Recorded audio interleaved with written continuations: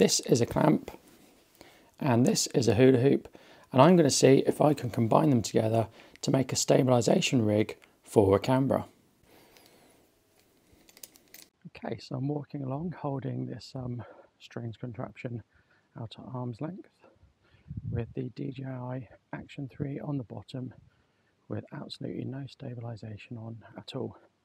Not doing a ninja walk, I'm just doing a standard walk. So I'm now doing exactly the same again. This is my second go, but I'm doing a much softer ninja walk. I'm walking like a complete idiot just to see if I can do a better job. So does this do anything? Does this make this any better?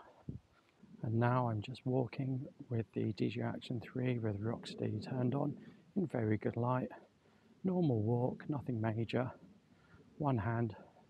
This is just really for sake of comparison, just to see if it makes any difference, just for the sake of comparison.